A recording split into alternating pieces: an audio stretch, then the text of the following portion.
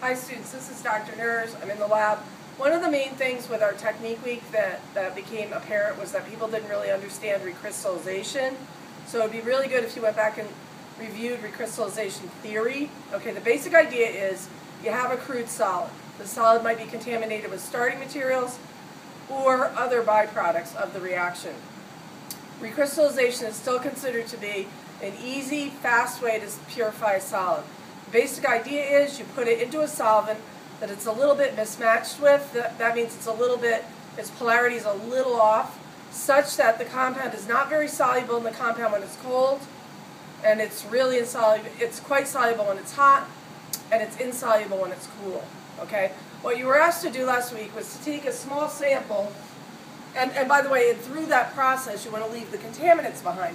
So hopefully the contaminant would never go into solution, or it would remain in the mother liquor of the solution. But we got the impression when people were doing this that they didn't really understand it. Okay, so I think you need to review that. So this would be a typical sample that a student had last week, very similar.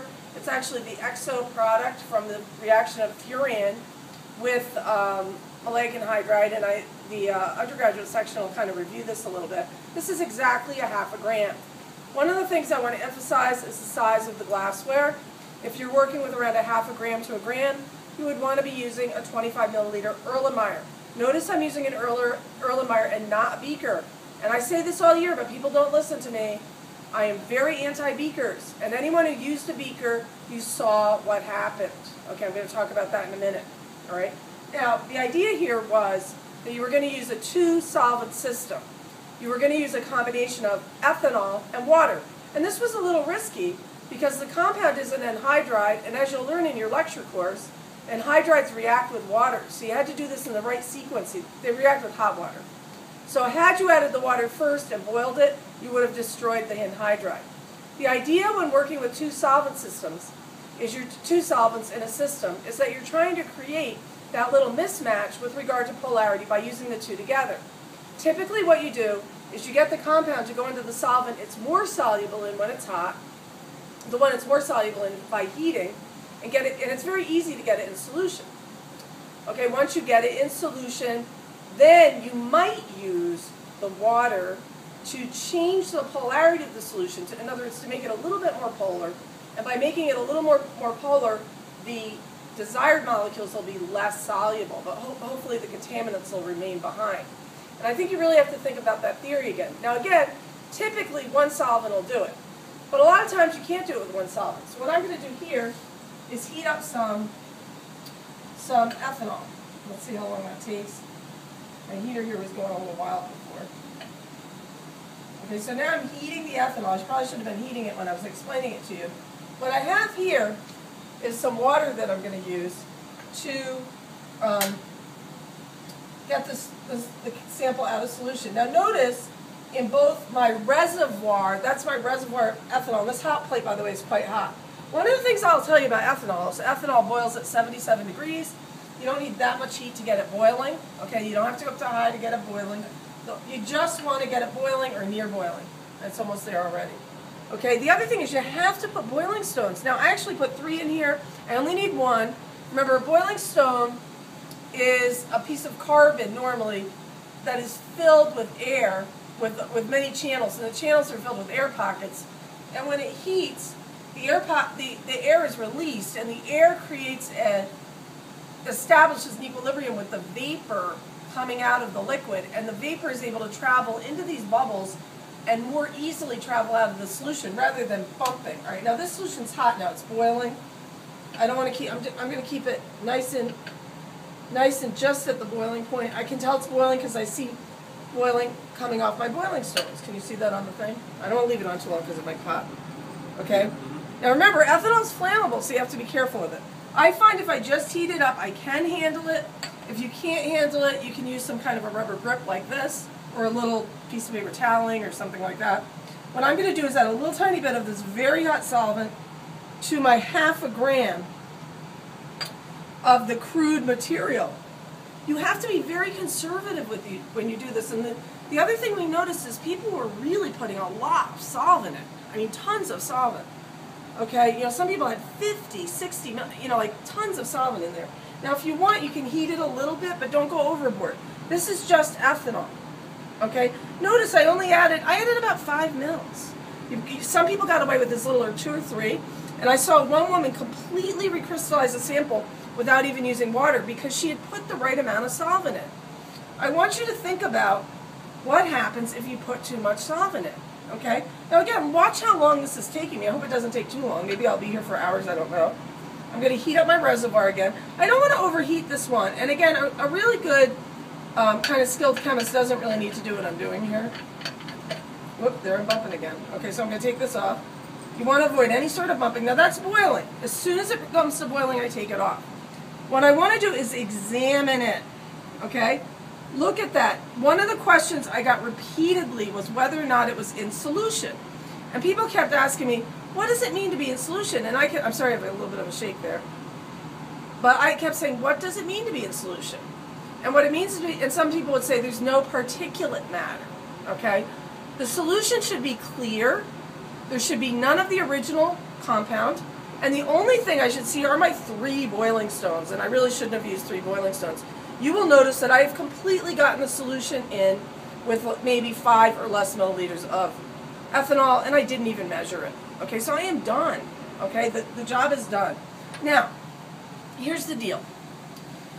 Everybody's in a big rush to grow crystals. But the truth is, it's not good to grow crystals quickly. You need to grow crystals very slowly.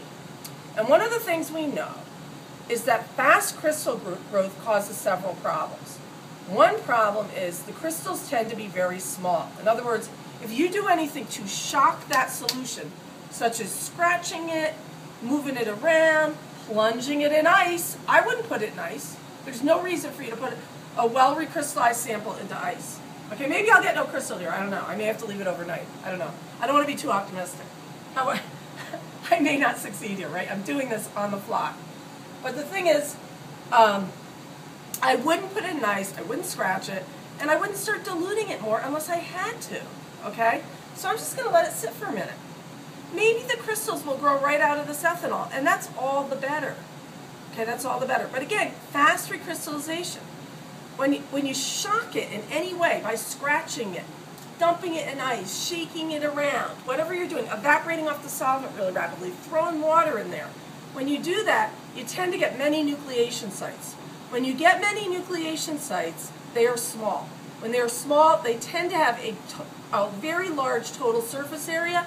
And think about this, if you have a bigger surface area of solid, you're going to have more contaminant sticking to that surface area, okay? On the other hand, okay, crystals that grow slowly, am I okay? Mm-hmm. I'm going to be done in a minute. Crystals that grow slowly, okay, they equilibrate. Now what that means is the crystal is this very regular structure that's forming, where the molecules fit in like lock and key kind of. And it's a really beautiful example of molecular communication. So when the right molecule comes in and fits properly, the energy's lower and it'll stay in there. But if it's the wrong molecule, it'll tend to spit it out and eventually the right molecule will come in. Now again, this takes time and equilibration. That's why we like slow crystallizations. Okay, we don't want a crystallization that takes 2 seconds. You want it because you want to get out of lab. But if you do it slower, you're going to get better material. Now again, I saw a student only recrystallize the material with ethanol. I'm going to see if I was able to do that here. Maybe not, but I think it's happening. I don't know if you can see that there. Okay. If you look at this, you can see I am growing crystals. Do you see that? I did not add water. I did not boil it down to nothing. I did not do anything wild to this. I did not even have to scratch it. All I did is what you're supposed to do in a recrystallization, which is add the minimum amount of the solvent. Now in this case, ethanol itself, do you see the crystals? Can you see them in the film? And you can see they're growing as I speak. I think if I ran this film on fast speed, you would actually see the crystals growing. And you might see, I shouldn't even be shaking here, moving it around, because that's not good. So all I would do with this really is just let it sit and let the crystals grow, and then I would vacuum them out. Now, why am I so anti-beaker? Did you see how easy that was? what would have happened if I were boiling in a beaker? I want you to really think about this. And I saw this time and time again, and I could show it to you here if I had time, but I don't have time. Do you see how easy that recrystallization was? It was so easy. Okay, so think about the things you did. But the beaker, if I did that in a beaker, there would have been solids stuck to the walls. And because you wouldn't get a good reflux going, and you don't have slanted walls, any compound that's up on the walls will stay on the walls, and it'll stay crude. You want it to come down in the solution, become part of the solution completely, and then crystallize very slowly, leaving the contaminant behind. Now, had this not come out of solution the way it did so beautifully, and the reason it did was because I added the minimum amount of solvent.